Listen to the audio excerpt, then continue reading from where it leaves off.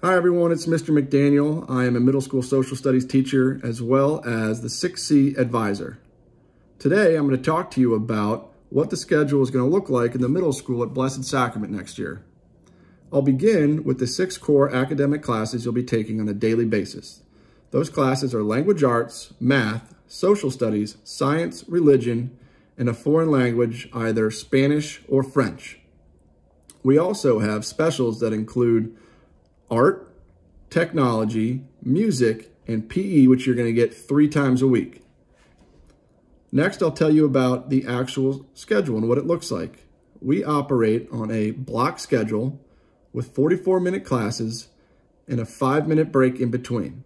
And that 5-minute break is important to note because during that time period, we call on our students to be responsible by getting to their lockers and preparing themselves for their next class. That means having all of your books, all of your materials, and having used the restroom or gotten a drink of water if you need before class begins. Some other things to note about the schedule in middle school is that every Wednesday and Friday you have an advisory period. Wednesday advisories will be after lunch, and during that time period we focus on our CARE initiative. On Friday, you will have your advisory period at the end of the day, and those are more designed to enforce team building, and we also have our blue gold games.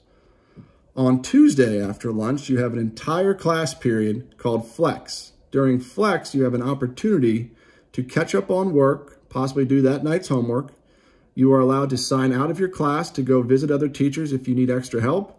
And you will also be meeting with your advisors to discuss your progress, check your binders for organization, as well as locker checks to ensure that we are keeping our lockers nice and tidy. On Thursdays, right after lunch, you have an entire class period for recess. So lots of activity during the week. And finally, one thing that I have noted is that the middle school schedule can be a little overwhelming at first. To help you all out, we will give you a map to help you navigate the hallways and ensure that you know where you're going every single day. The 6th grade is the best grade there is, and I look forward to seeing you all next year. Have a great summer, and I'll see you in the fall.